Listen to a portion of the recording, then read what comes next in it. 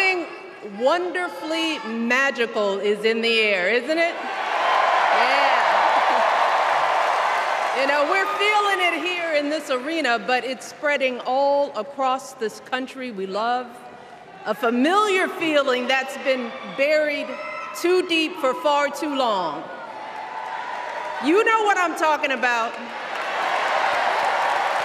It's the contagious power of hope.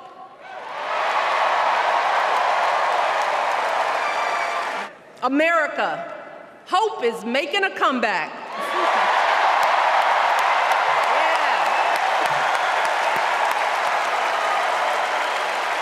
Now, unfortunately, we know what comes next.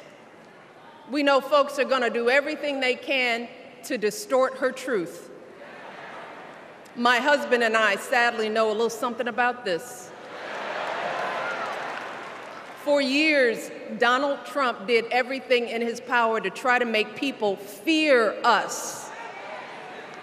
See, his limited, narrow view of the world made him feel threatened by the existence of two hard-working, highly educated, successful people who happen to be black.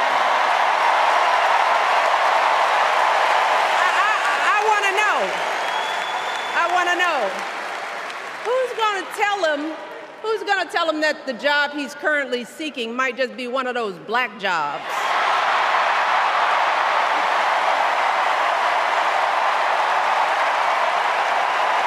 It's up to us to remember what Kamala's mother told her. Don't just sit around and complain, do something. So if they lie about her, and they will, we've got to do something. If we see a bad poll, and we will, we got to put down that phone and do something. So